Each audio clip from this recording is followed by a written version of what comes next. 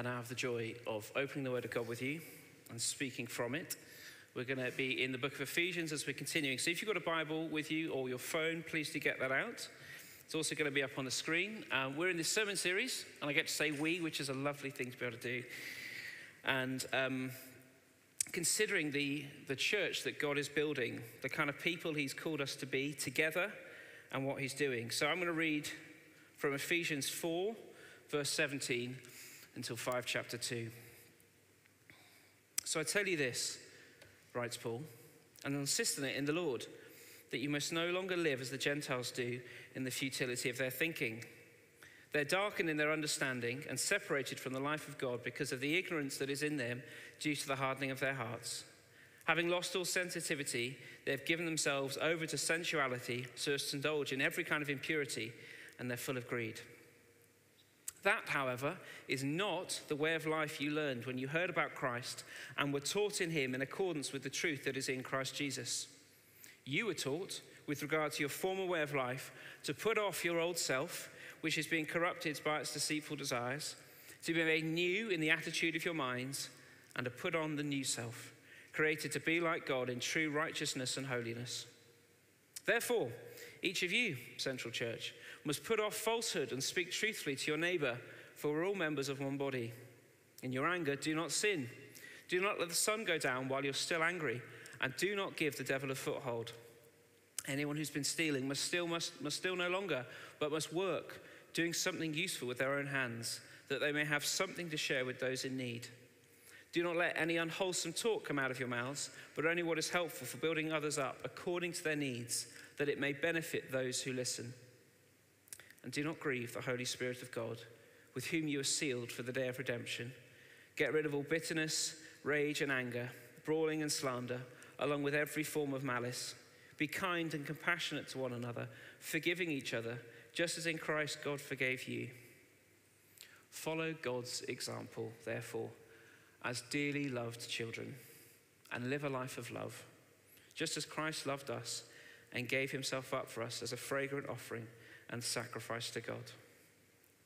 Let's pray together, shall we? God, thank you for your word.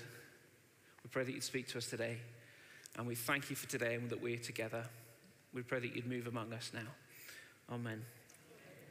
Amen. This is such a joy to be here. Thank you for all the prayers you just prayed for me. And we're just going to jump right in. There's lots more that can be said about me, this church, where we're going, all of that. But let's just jump right into the Word of God. And the first thing I want to point out is that on Thursday, for those of you who were there, you'll have seen me in this. And there's a picture coming up.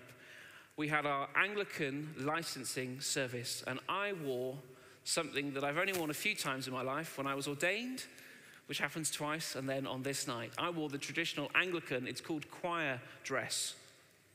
Don't I look lovely? Yes, I do. I'll be honest, it makes me feel a bit self-conscious, but it felt very appropriate for the service. There you can see the bishop in her garb with a hat, which I think is called a mitre. And we had our service, so we had formal bits of liturgy as well as songs and prayers and so on.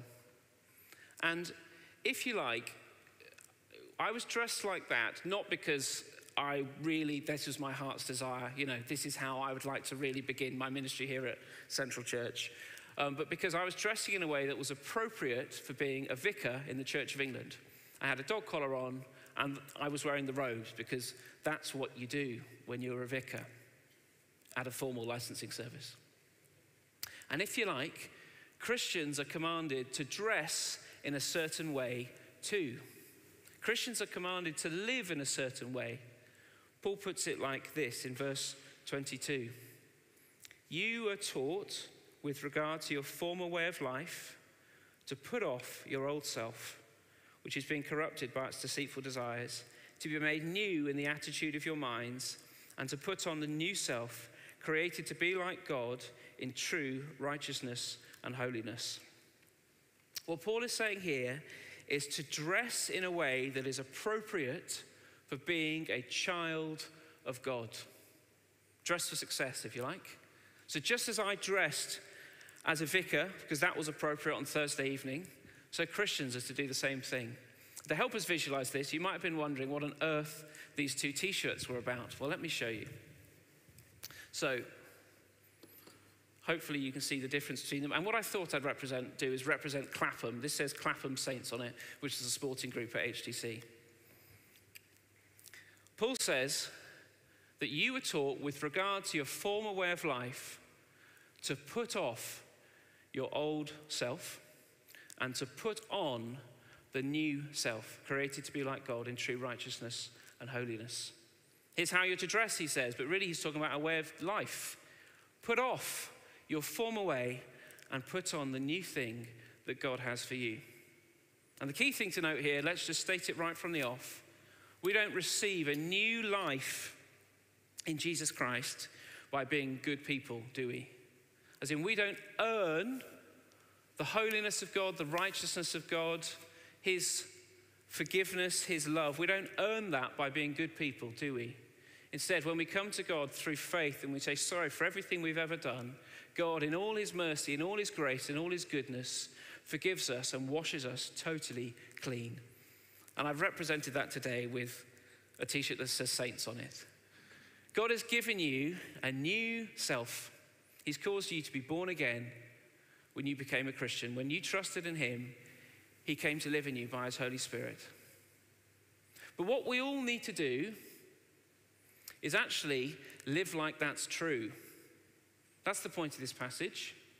We need to live in accordance with God, what God's actually done. You see, we had a former way of life. I muddied this t-shirt on the ground outside. It's quite muddy in the car park, so it was very helpful for me. We had a former way of life before we met God. And what we need to do when we become Christians is put that aside and put on what God has for us. Verse 24 says this, you could look at it in your Bible, that we've been created to be like God in true righteousness and holiness.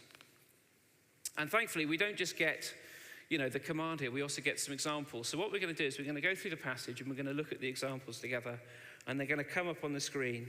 Firstly, what does it mean to put off the old self and put on the new self? Look at verse 25. Therefore, each of you must put off falsehood and speak truthfully to your neighbor, for you're all members of one body. Put off falsehood and speak truthfully to your neighbor, for all members of one body. So get rid of lying and tell the truth. With your mouth, speak the truth. Put off falsehood, put off deception, put off deceiving others. I mean, do you ever tell a little white lie? No, of course you don't, because you're all perfect and holy. Sometimes I might. Or you just slightly distort it, don't you? Maybe you don't tell the whole truth. We are to get rid of that way of life and instead put on speaking truthfully. And notice, look at the end of verse 25. For we are all members of one body. So if you like, falsehood undermines this fellowship that we have. We're created to be together, and we need to be moving in the truth.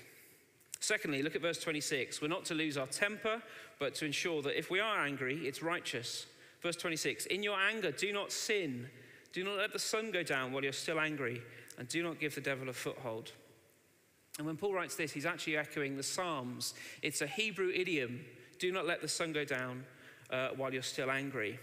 And it might be a bit confusing to us because we'll read that, and then just later on it's going to say, get rid of all anger. So what's going on? And it's saying, do not lose self-control to such a point that you would end up sinning. And there's nothing like anger to cause us to shift and to cause us to act in a way that we might not have previously wanted to. When you think about Jesus' anger in the temple with those people who had been selling things, what did he do? He cleared them, he flipped the tables over. There was a kind of righteous anger there. But we're not to sin in our anger. Thirdly, look at verse 28. We're no longer to steal, but to work and give. Anyone who has been stealing must steal no longer, but must work, doing something useful with their own hands, that they may have something to share with those in need. I hope you can see the pattern here with every single one of these things. So let me just illustrate it again. What does Paul say? If you've been stealing, well, that was part of your former way of life. Get rid of it. And instead, what does he say to put on? Your work. Do something useful. Do something profitable.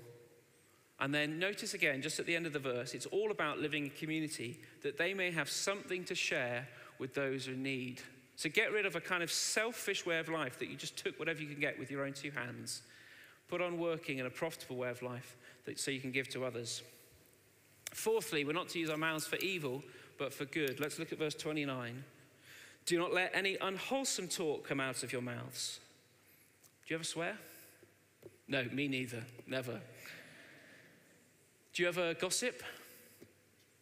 No, of course not. Of course not. Do you ever say something in anger? Are you ever harsh to your spouse or your children? Do not let any unwholesome talk come out of your mouths, but only what is helpful for building others up according to their needs. Again, can you see the pattern? Get rid of your former way of life, which included saying all kinds of things, and put on the new way, which is speaking in a way only what is helpful for building others up. Again, can you see how relational it is? When you speak, it's to be for the benefit of other people. And don't grieve the Holy Spirit of God, he says, and we'll come back to that in just a minute. Fifthly, here's his other example. We're not to be unkind or bitter, but kind and loving. Look at verse 31. Get rid of all bitterness, rage and anger, brawling and slander, along with every form of malice. Be kind and compassionate to one another, forgiving each other, just as in Christ God forgave you. Can you see the pattern again? Get rid of all bitterness, rage and anger. And if you just focus on that word bitterness there for a second, bitterness can be very, very poisonous to us and to our walk with the Lord. Bitterness gets right at the root of who you are. You can be bitter about someone else or something they've done. Well, maybe that's the best way to sum it up, actually. Bitterness, especially in what can happen to you in your life, from what other people do to you, maybe what they've said to you. This is where unforgiveness spills over.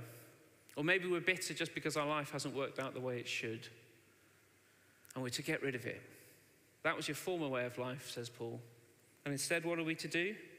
To put on being kind and compassionate. Again, can you see how relational it is? Kind and compassionate to one another, forgiving each other.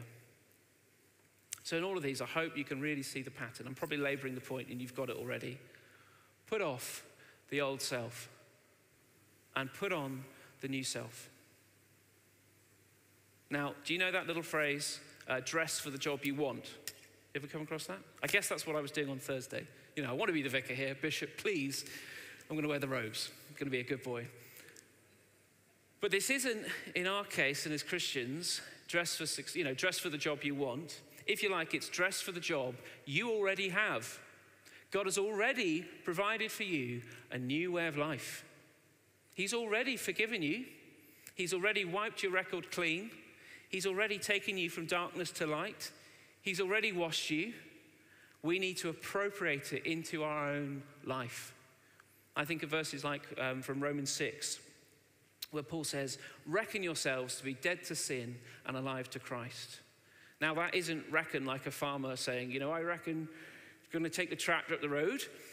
He's saying, reckon yourself as in, thank you. It wasn't that funny. Reckon yourself to be dead to sin and alive to Christ. Live out the actual truth that's actually happened in your actual life. God has already done this. He's already forgiven you. Now live like it's true. Put off the old self. That is dead and gone, and put on the new self that God has provided for you. God has made us of one body, so put on truthfulness. He's given us freedom, so don't lose control and sin in your anger. God's met our needs, so provide for others and don't seal. God has sealed us with the Holy Spirit, so speak wholesomely. God has forgiven us, so put on compassion and forgiveness of others. And I think it is all summed up best at the start of chapter 5. If you want a lovely verse for your life this week, the season of life you're in, look at verse 1 of chapter 5. Follow God's example, Central Church, therefore as dearly loved children, and live a life of love, just as Christ loved us and gave himself up for us as a fragrant offering and sacrifice to God. If you like, all those examples that Paul's just given can be summed up like this. Live a life of love. Live a life of love. And I wonder where God would want to speak to you today about what you need to put off and what you need to put on. Because it might be different for all of us. And I don't think those examples that he gives there are exhaustive. I think they're just examples. You know, he's writing to the community in Ephesus. He's thinking about that church. But as you think about your own life, what do you need to get rid of? What do you need to put on? You know what I really want to get rid of in my own life? Is self-reliance. Particularly as I come to this new role, I don't want to be trying to do it just in my own strength. You see, that would have been my life before I met God. Well, I'm the center of my own universe, basically. If I want something to happen, you know, I need to rely on me. God's with me. He's with you. I've received his strength. I've got his mercy that's new every morning. So I want to live like that's true. I wonder what it is for you. I wonder where the Lord might just want to point out something in your life and say, that's not who you are anymore. I've got something new for you. I've got a new way for you to live. In Galatians, when Paul's writing, in chapter 5, Paul writes, "You, my brothers and sisters, were called to be free. But do not use your freedom to indulge the flesh, rather to serve one another humbly in love." And this is one of the temptations we might have. You see, this wonderful thing happens, as I've already explained, when we come to meet the Lord, right? We're forgiven of all our sin. We're given a new way of life. We're given a new start. Our slate is wiped clean.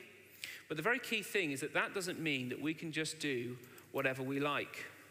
Are you ever tempted to think, if you've sinned or you've done something, you think, well, it's okay, because I know God will forgive me? Are you ever tempted to think like that? No, me neither. Aren't we all good? Brilliant. I never think like that either. Sometimes we can be tempted to cheapen the grace of God.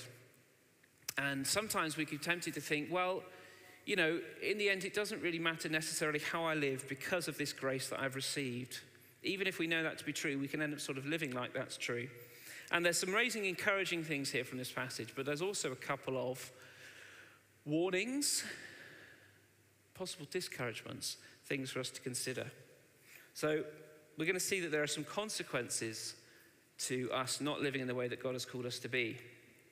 Let's read verse 26 and verse 27 again, shall we? "In your anger, do not sin. Do not let the sun go down while you're still angry, and do not give the devil a foothold." In your anger, do not sin. Don't let the sun go down while you're still angry, and do not give the devil a foothold. Now, when Tim and I were talking about Bible passages for this sermon series, here I am. I might not have necessarily chosen to talk about the devil on my first Sunday as the vicar, because it's quite punchy, isn't it? Who is the devil? What does that even mean? And the key thing for us here is it's possible for there to be the influence of the evil one in our life. Paul says you're to put off your old self, you're to put on the new self. Don't sin. Don't be angry. Don't give the devil a foothold in your life. What on earth does that mean? Well, it means that we can become people who the enemy, the evil one, can just have a little bit of influence over, a little bit more influence over. What does the devil do? He lies. He tells untruths. And the danger is that as we give into sin more and more, we might just start listening to what he has to say to us. Are you really a child of God? Has God really forgiven you? He might attack you on identity. He might tempt you, and then he might accuse you for doing the thing that he tempted you to do. Oh, you're pathetic. There you are again. You've given into that thing that you always do. Why have you done that? And what Paul says is we're not to be those people who give the devil a foothold. We can just say, hey, you've got no hold of me. I'm forgiven. I'm a child of God. There's another very strong challenge here. Let's look at verse 30. Not only can we give the devil a foothold potentially, but we can grieve the Holy Spirit of God. Again, if I was choosing to preach, maybe I wouldn't have thought about grieving the Holy Spirit, but it's the word of God, so let's address it. We are children of a God who loves us so much. You are his. If you've trusted in Jesus Christ today, you are his. And the Holy Spirit has come to live in you. but it is possible to live in such a way that we grieve the Lord. The Holy Spirit, who is holy. How often have you ever wandered into church or a prayer meeting or come to your quiet time and you just sort of rock up and go, Lord, bless me, or you're singing songs of worship, and then you just feel the conviction of God. Maybe just, hey, you just need to ask for forgiveness for that. I do it. I can be far too casual sometimes when I approach God. And what we do is we have to hold together this thing. If I'm totally forgiven by grace, I have received a new self by God. God has forgiven me. And yet, when I'm living with the old way, that grieves the Lord. And I can actually grieve the Holy Spirit. So one of the things that happens, and we need to be really careful, is that we don't live in such a way that we lose a sight of what we've of what we've gone from and what we have now. Look at verse 17. I tell you this, and insist on it in the Lord, that you must no longer live as the Gentiles do in the futility of their thinking. They're darkened in their understanding and separated from the life of God because of the ignorance that is in them due to the hardening of their hearts. Don't pull any punches, Paul. Having lost all sensitivity, they've given themselves over to sensuality so as to indulge in every kind of impurity, and they're full of greed. We've got the triple whammy of quite punchy things here. We've got the devil, we've got grieving the Holy Spirit, and then we've got a pretty strong description of people who aren't Christians. Can you see that? The Gentiles, he means those people who haven't met God. He says they've lost all sensitivity. They've given themselves over to greed. They're indulgent. They do whatever they like. And I think this verse does not give us, if we're Christians, we have no right to judge anybody, do we? Because this is a description of everybody before they meet Jesus Christ. And what it tells us is that we need to be woken up, that we are dead in our sins and transgressions, as Ephesians 1 will say. And it's like when he describes these Gentiles here, he says they're darkened in their understanding, they're separated from the life of God. And he said they're ignorant, they're hardened, and they've lost all sensitivity. It's like they don't even realize the state they're in. When you think about people you know who don't yet know Jesus, pray for them to be woken up, to see their state. But the danger is for us is, as Christians, is we receive this new way of life. The Lord says to you today, live a life of love, be a person of love, and yet we continually go back to our old ways. And the danger is that you go back to your old ways again and again and again, you lose sight of that. And if you like, your senses become dulled. And I want you to imagine for me that you have just gone, you've done some kind of exercise, and maybe it's been raining, or maybe you've fallen down a hill, and you've got very, very muddy. Maybe you just, that'd be a bad thing, wouldn't it? Now, you go home, what do you want to do? You've been cold and wet, what do you want to do? Nice cup of tea, maybe get in the bath or have a shower, and you get warm and you dry off. Now, wouldn't it be absolutely disgusting after that to put your clothes that you were just wearing back on? Wouldn't that be a bit grim? Wet, cold, smelly. Maybe you've stepped in some dog poo. Oh, that'd be awful, wouldn't it? Oh, I'm going to put those shoes straight back on. Oh, in my own house. Oh. We do the same thing. We do the same thing. When we go back to our sin again and again and again, and we lose sight of the kind of stench of it, if you like, the muckiness of it, the muddiness of it, and we become just like these Gentiles that Paul describes. He says, having lost all sensitivity. And maybe that is where we are at today. And maybe there is just something in your life that you need to seek forgiveness for. And actually, God just wants to point out to you today that you also need to have your senses woken up to it. Ask God for the grace to be the kind of person that never grieves him, that never loses sight of what he's given you and what he's called you to. I don't want to do it with, say, self-reliance. I want to do it as I rely on God. And the reason, if you like, for all of this is the cross. Why should we do all this? Why should we put on the new self and put off the old self? Why should we live a life of love? Well, it's because of the example of Jesus Christ, isn't it? We're going to take communion together today. And when we take communion together, what we have the chance to do is to come before God and to remember Jesus Christ. To remember his body that was broken for us on the cross. To remember his blood that was shed. I wonder when you became a Christian. I'm aware that as I've given this sermon today, there aren't many stories in there, but let me just tell you briefly. I became a Christian when I was 5 years old. And I just had a bath, and I was in bed, and I said to Mum, I want to become a Christian. And we prayed a little prayer. And there, from as far as I'm concerned, that's when I became a Christian. Now, maybe the Lord was at life in my work before that, and he's certainly been at work in my life after that.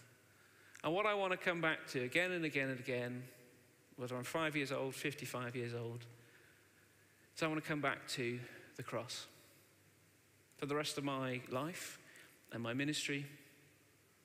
Because on the cross, what God does for all of us is he takes our old selves. You see, Jesus on the cross took your old way of life.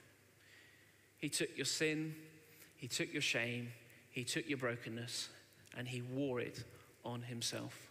Just like someone who's spotless and clean and warm, putting back on those old clothes, so Jesus, in all his holiness and purity, bore your sin. The one who is perfect and holy in righteousness took your sin. And so a great exchange could happen, so that God could say to you, you can be born again. Here's a new life. You're forgiven.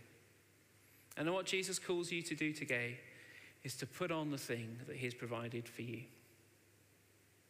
Jesus said, I've paid for this with my body and with my blood. So will you wear it? Will you live that life of love that I've called you to? Will you put off the old self? It's stinky and dirty. You don't need to live that way anymore. That's not who you are. Will you put on the new self that I've given for you? Amen. Amen. Why don't we pray together? We're going to sing a song of worship, but as the band come up, let's pray. Lord God, what good news this is. And it might seem heavy and very real when we consider the concepts of sin and the devil and all of that, Lord. But we just know that it's such a joyful thing that you offer us. You offer us new life. Thank you that those who have trusted in you are a new creation. And so, Lord, we pray to you now as we come to you in worship and as we take communion, you would help us put off the way we've been going and put on and rejoice in, celebrate, thank you for the new thing you've given us. Amen. So why don't we stand together as we're able, the band again.